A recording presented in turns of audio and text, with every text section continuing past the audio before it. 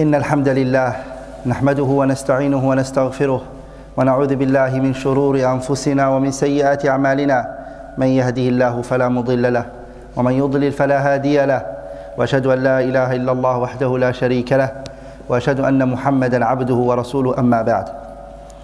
The topic that I will be speaking about today is at-tawbah, repentance. Allah subhanahu wa ta'ala, the way that He created us and the way that He made us is that we will fall into shortcomings. We will do mistakes in our lives. We will err. However strong that we are and however weak we are, it doesn't matter. However strong your iman is and however weak your iman is, you're going to do shortcomings. This is something that's going to happen to every single one of us. Allah subhanahu wa ta'ala, He says, الَّذِينَ يَجْتَنِبُونَ كَبَائِرَ الْإِثْمِ وَالْفَوَاحِشَ إِلَّا اللَّمَمْ إِنَّ رَبَّكَ وَاسِعُ الْمَغْفِرَةِ. Allah says in this verse, الَّذِينَ are the ones, يَجْتَنِبُونَ, they abstain from, يَجْتَنِبُونَ كَبَائِرَ الْإِثْمِ, they stay away from the major sins. So this ayah shows us that the believers are the ones who stay away from major sins. وَالْفَوَاحِشَ, and they stay away from zina. And then Allah says, look in the ayah, الَّذِينَ يَجْتَنِبُونَ كَبَائِرَ الْإِثْمِ وَالْفَوَاحِشَ إِلَّا اللَّمَمْ. Lamam means minor sins. This is something that believers will fall into. And then Allah reminds us at the end of the ayah, إِنَّ رَبَّكَ وَاسِعُ الْمَغْفِرَةِ. Your Lord, He's forgiven, is vast. However much mistakes that you fall into, Allah is always open to accept your what? Repentance. وَلِذَلِكَ, the scholars, they say, your sins can never be more than Allah's forgiveness. Your sins can never be bigger and greater than the forgiveness of your Lord.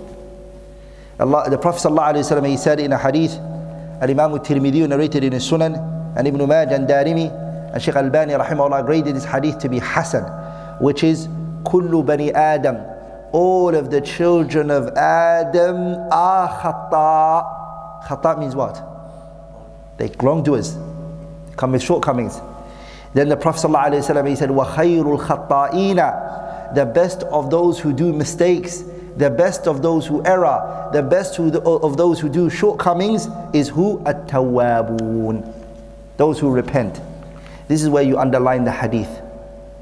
The Prophet said, وَخَيْرُ الْخَطَّائِينَ التَّوَّابُونَ, the best of the sinners. So Allah, the Prophet called us a what? Sinners. The best of those sinners is what? The one who what?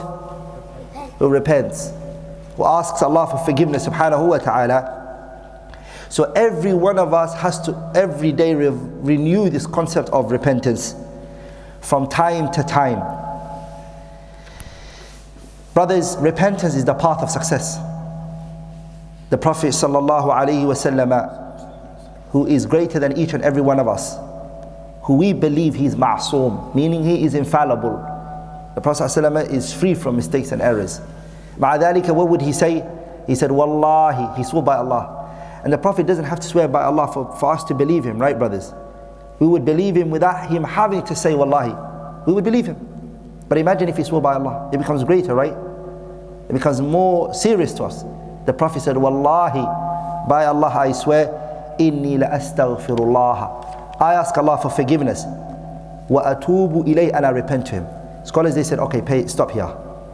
The Prophet distinguished between istighfar and tawbah.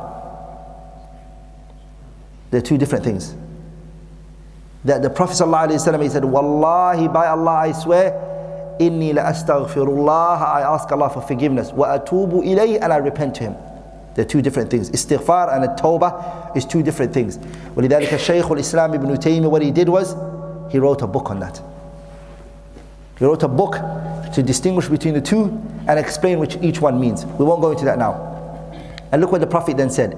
وَأَتُوبُ إِلَيْهِ, I repent to Allah, فِي الْيَوْمِ, every day, أَكْثَرَ مِنْ سَبْعِينَ مَرَّةً, more than 70 times.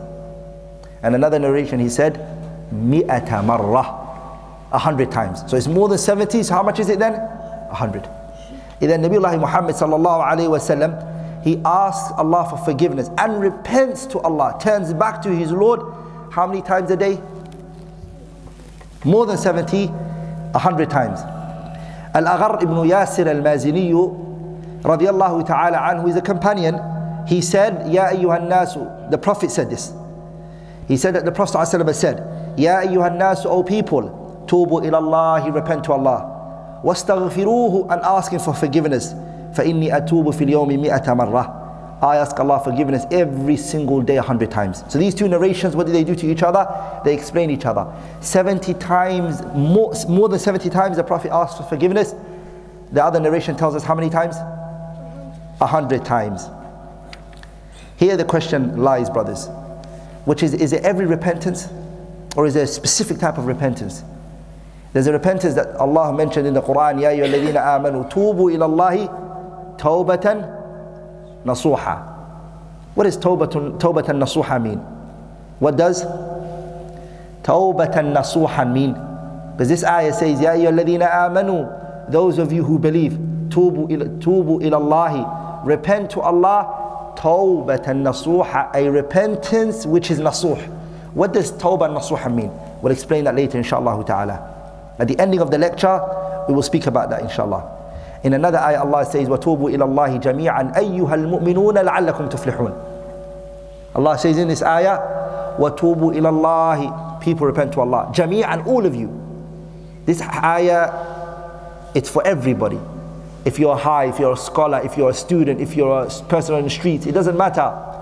The ayah says, وَتُوبُوا إِلَى اللَّهِ جَمِيعًا أَيُّهَا الْمُؤْمِنُونَ, O believers. Why? لَعَلَّكُمْ تُفْلِحُونَ. You're going to attain from your repentance success and prosperity. And then repentance is not specific to what, brothers? Repentance is not specific to the sinner. It's not specific to the one who commits crimes and the one who comes with sins. It's not. Rather, it's for every believer. Because look what the ayah says, وَتُوبُوا إِلَى اللَّهِ جَمِيعًا, all of you, أَيُّهَا الْمُؤْمِنُونَ, believers. Does it mean that it's only for the sinners? No, it becomes more for the one who knows he sins. But even the other believer, why does he have to repent? Because there are some sins that might come from you that you don't know. You might do mistakes, shortcomings and errors that you're unaware of. Allah is happy subhanahu wa ta'ala when a slave repents. And the happiness of Allah is greater, as the Prophet told us, than if one of you was in the middle of the desert and you had a riding beast, and on top of that riding beast you placed your food, your nutrition, drink, everything, your life is on top of that riding beast. And guess what? Somehow you lose that riding beast. You give up on life. Because everything's on there, in the middle of the desert. If you go this direction, it's going to take you weeks. The other direction is going to take you weeks. The other direction is going to take you weeks. It's going to take you weeks. The only way you could get to wherever you want to get to is on the riding beast. You've lost it now. You don't know where it is. How would you feel? You would get ready for death. You would get ready for what? Death. Then once you give up, guess what? You find your riding beast on top of your head, standing next to you. How happy would you be if you find it? Huh? The Prophet told us that the repentance, when you come with it, is more joyful to Allah than the feeling that person feels at that particular moment. The Prophet ﷺ, he said, Lallahu afrahu bi tawbati abdihi. Allah is more happier for the repentance of his slave, hina yatubu ilay, when he repents to his Lord. Min ahadikum, then if one of you was, kana ala rahilati bi ardin falatin, if one of you was in a land which was open, a desert, fanfalatat minhu, then the riding beast ran away from you, or escaped from you, or you lost it. Wa alayha ta'amuhu wa sharabu, and your drink and your food and everything is on it. فَأَيْأَسَ مِنْهَا, and you gave up. You gave up. You don't ever believe it's going to come back. Then you came under a tree, you slept. فَضَّجَعَ فِي ظِلِّهَا فَأَتَى شَجَرَةً فَضَّجَعَ فِي ظِلِّهَا. He went to a tree, he slept under it, giving up on life, thinking, you know what, I'm going to die. وَقَدْ أَيْأَسَ مِنْ رَاحِلَتِي فَبَيْنَمَا, as you're like that, هُوَ كَذَلِكَ إِذَا هُوَ بِهَا قَائِمَةً, your riding beast is right next to your head standing. فَأَخَذَ بِخِطَامِهَا. You grab your riding beast from the front. ثم قال, then the slave says, so happy, he grabs his riding beast, he doesn't want to lose it. And then he says the following, ثم قال من شدة الفرح, due to your excessive happiness, اللهم أنت عبدي وأنا ربك أخطأ من شدة الفرح. That slave becomes so happy, he says to Allah, you are my slave and I'm your Lord. He gets it wrong because he's so happy. That feeling that slave feels at that particular moment is nothing compared to how Allah feels when you repent to Him. Allah loves His slave to come back to Him. يُرِيدُ اللَّهُ أَن يَتُوبَ عَلَيْكُمْ. Allah wants to take your repentance. Allah wants to forgive you, subhanahu wa ta'ala. The repentance, brothers, it carries on. It's open until the day you're about to die. The Prophet ﷺ, he said, on the authority of Abu Musa al-Ash'ari radiyallahu ta'ala anhu, and the hadith is found in Sahih Muslim, إِنَّ اللَّهَ تَعَالَى يَبْسُطُ يَدَهُ بِاللَّيْلِ. Allah opens His hand, subhanahu wa ta'ala, daytime. لِيَتُوبَ مُسِيءَ النَّهَارِ. At night time, Allah opens His hands to forgive those who done the crimes daytime. وَيَبْسُطُ يَدَهُ بِالنَّهَارِ. And daytime, Allah opens His hands لِيَتُوبَ مُسِيءٍ لَيْلِ, to forgive the ones who did sin at night time. Allah does this حَتَّى تَطْلُعَ الشَّمْسُ مِن مَغْرِبِهَا, until the sun rises from the opposite direction, from the east. Until the sun comes from the east, where it doesn't come out from, Allah will what? Is it the east or the west? The west, the west. Until the sun comes out from the west. Allah will always do that for you, subhanahu wa ta'ala. The Prophet ﷺ, he said in a hadith Abu Hurairah narrated, Sahih Muslim, "Man taba qabla an tatlu'a ash-shamsu min maghribiha, taba Allahu alayh." Anyone who repents before the sun comes out from the west, Allah forgives them. The repentance is open. Also the person, before he dies and before the death reaches the person's throat, Allah will forgive. The Prophet ﷺ said in a hadith, "Inna Allah azza wa jalla yaqbalu tawbata al-abdi." Allah accepts the repentance of a slave, ma lam yugharghir, as long as the death doesn't reach what? His jugular veins. Before he doesn't. At this point, if you repent, it won't be accepted. Ma lam yugharghir. So you have the chance to ask for forgiveness before that. Brothers, it doesn't matter how great your sin is and how big it is, Allah is always open to accept it from you.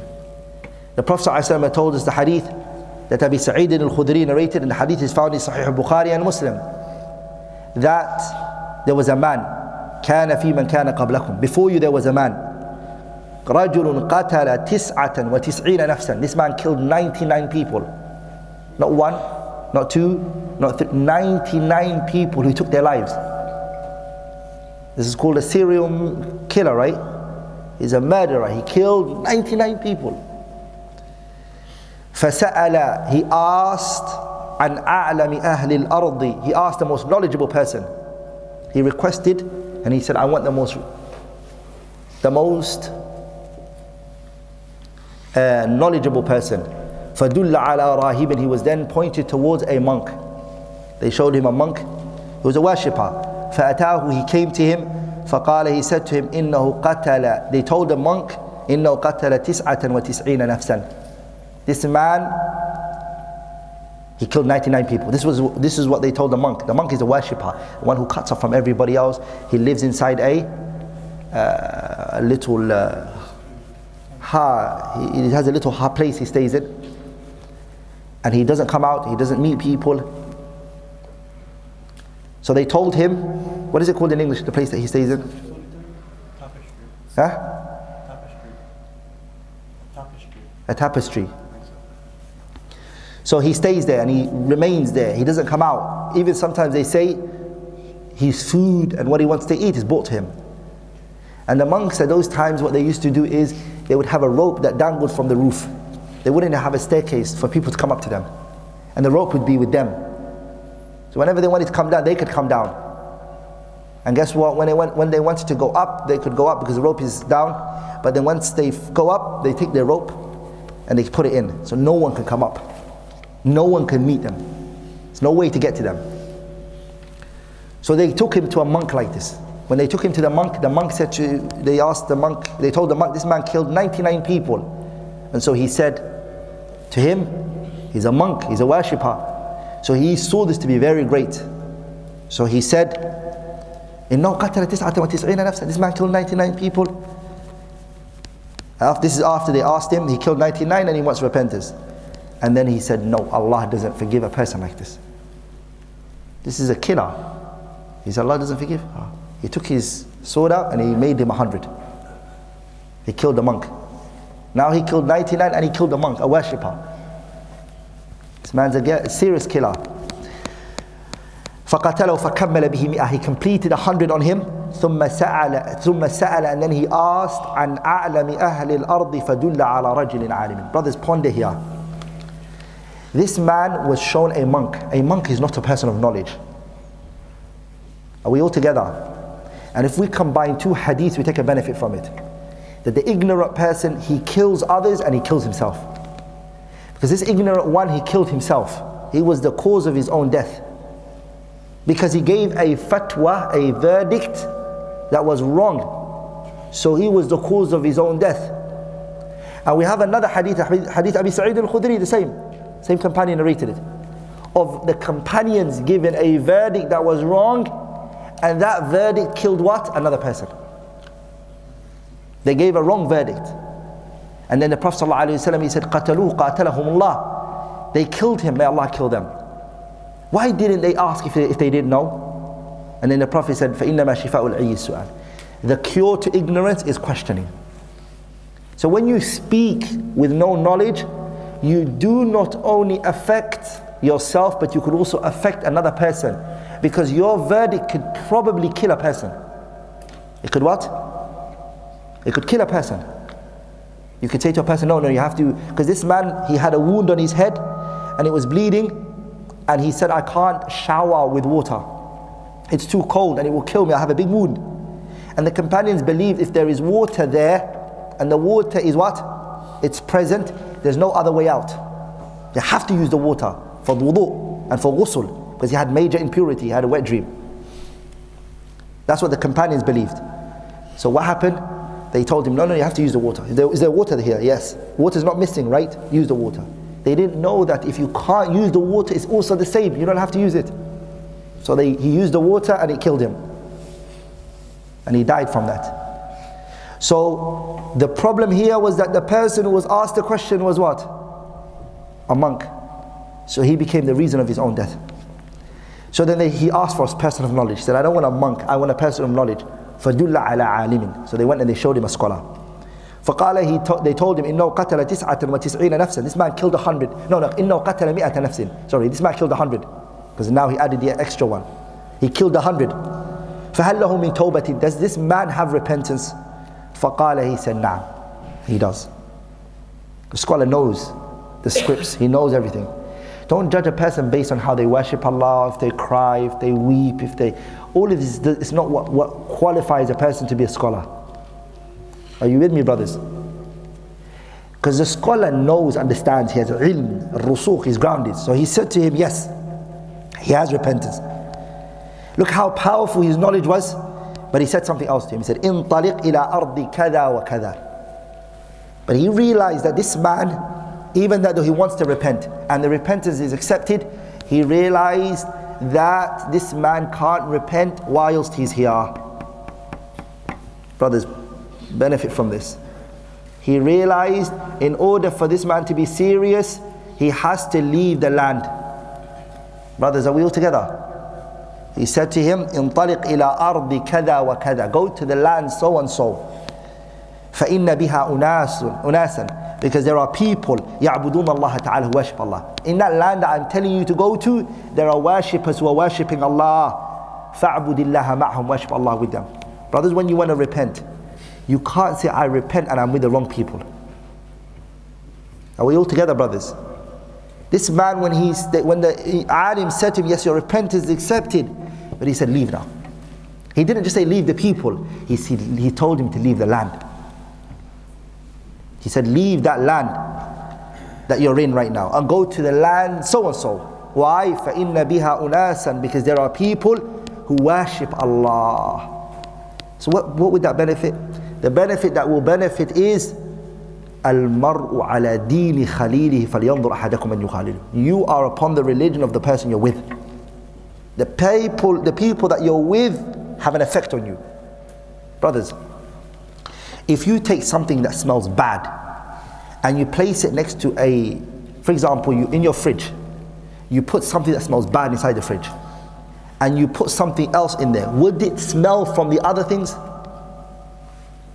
If you put a cup of water inside the fridge after it, and it smells of onion, when you take it out and you drink the water, can you smell onion from the water?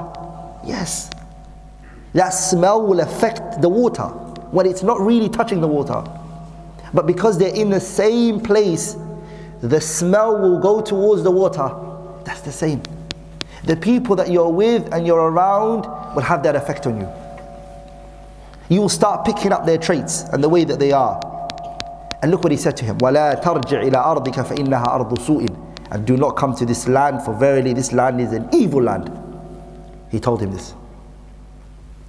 So the person has to learn and understand this point, which is the sign of repentance is that you turn away from the people that you're with, the people that you're hanging around with.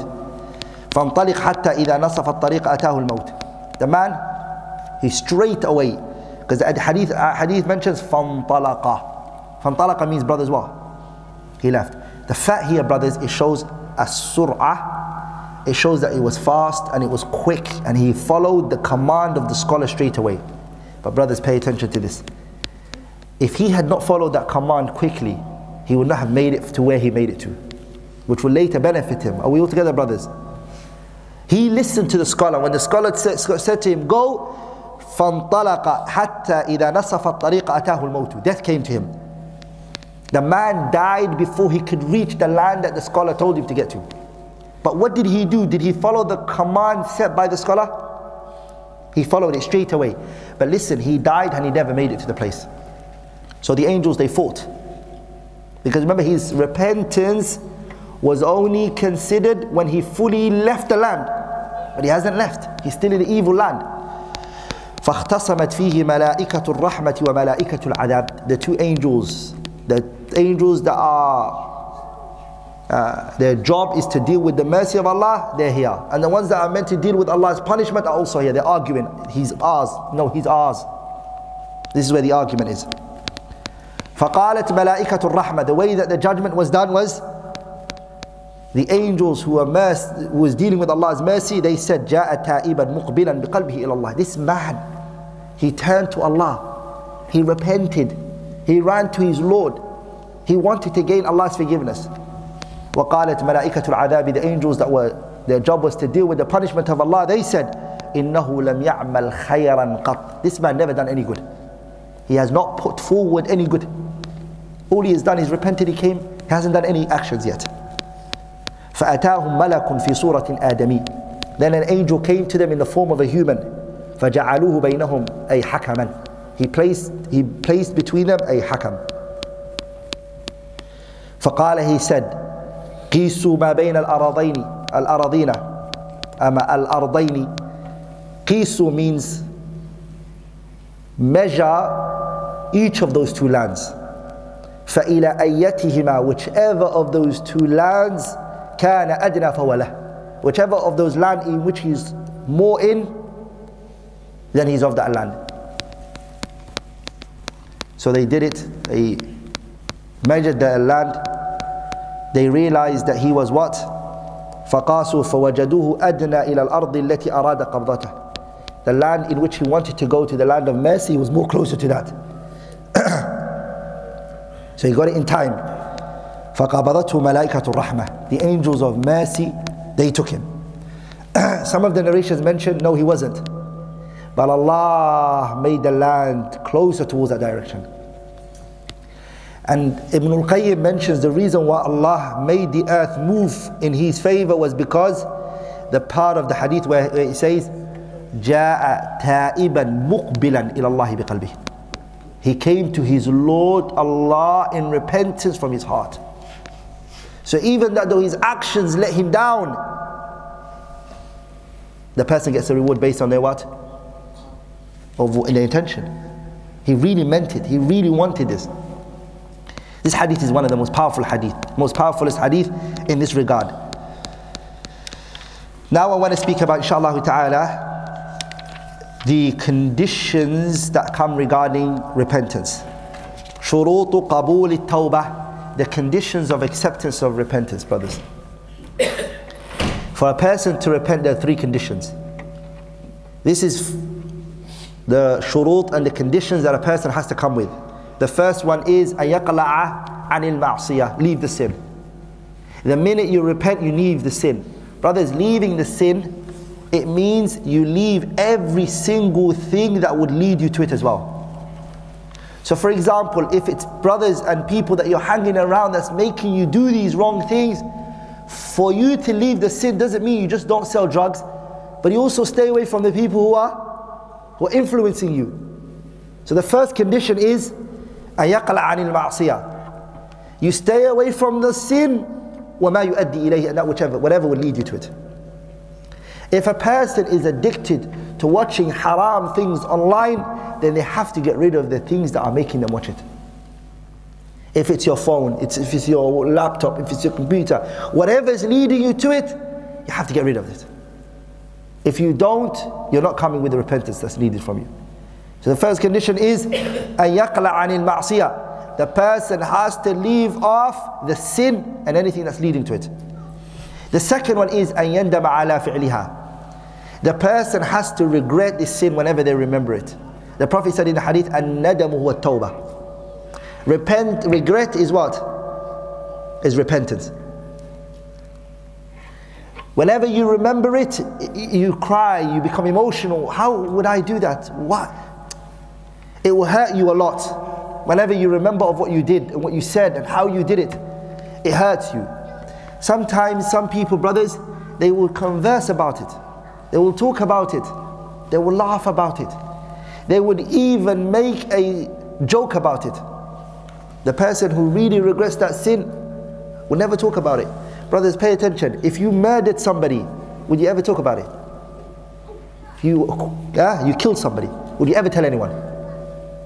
Even if you repented? Even if you didn't repent, would you talk about it? Why? Because you know it's something serious and you don't want to get caught and put behind bars, right? Are we all together, brothers?